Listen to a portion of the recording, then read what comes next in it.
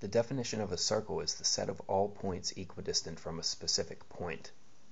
All of these points are one paperclip away from the pen. Of course, all of these points in three-dimensional space would really be the definition for a sphere, so let's further restrict the definition. A circle is the set of all possible points on a two-dimensional plane whose distances are equal to a specific point.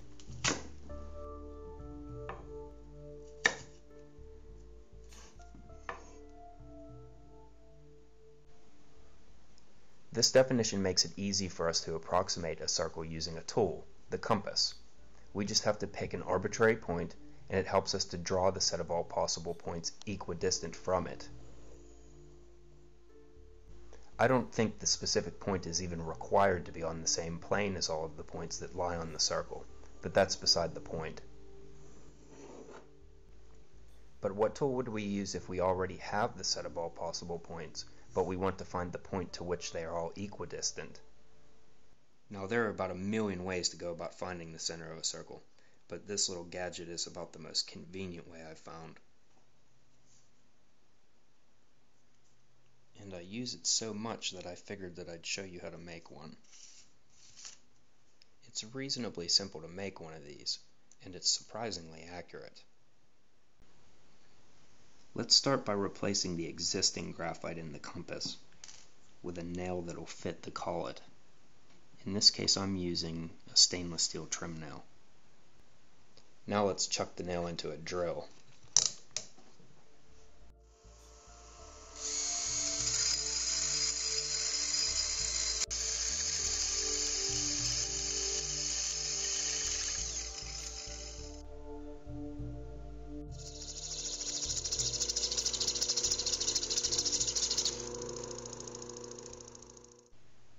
This point is going to be used to scratch the plexiglass, so it's very important to hold it at a steep angle to make it as sharp as possible.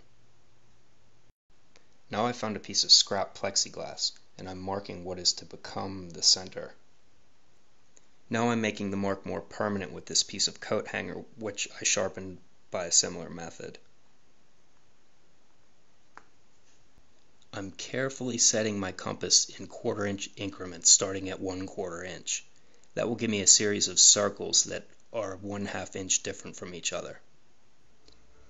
Now I just use the compass to carefully scratch the surface.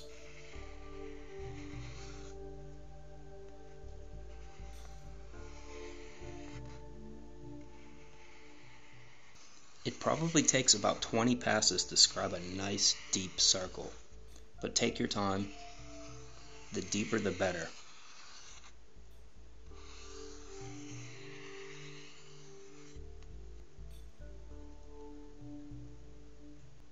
If you look closely on the original, you can see that I divided it into 60-degree increments as well.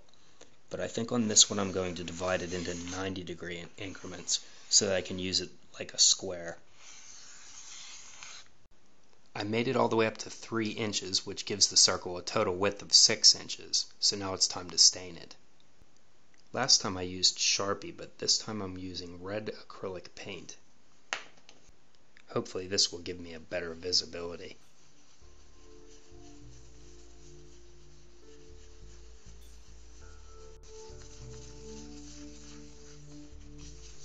It's probably difficult to see in the video, but I'm pleased with it.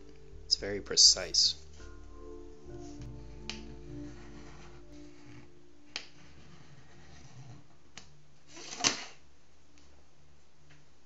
I'll show you a sped up version of the technique that I use to draw perfectly perpendicular lines, but if you need to see the process in a little more detail, see the video where I make this thing.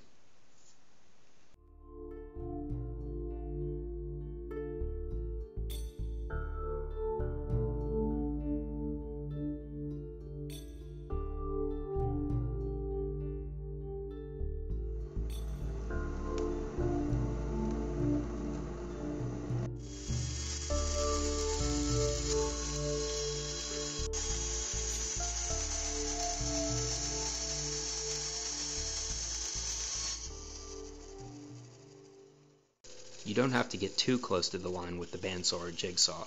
That will just risk cracking it, and the next step will fix it anyhow.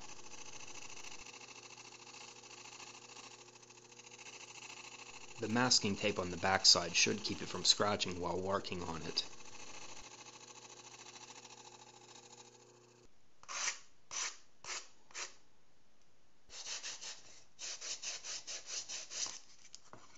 Believe it or not, acrylic glass can be sanded down to a high gloss, just like any piece of wood. I sanded this edge down to 2000 grit and then buffed it. So it's a good idea to have this edge polished as nice as you can get it, because the more light that gets transmitted onto the inside, the better its visibility will be.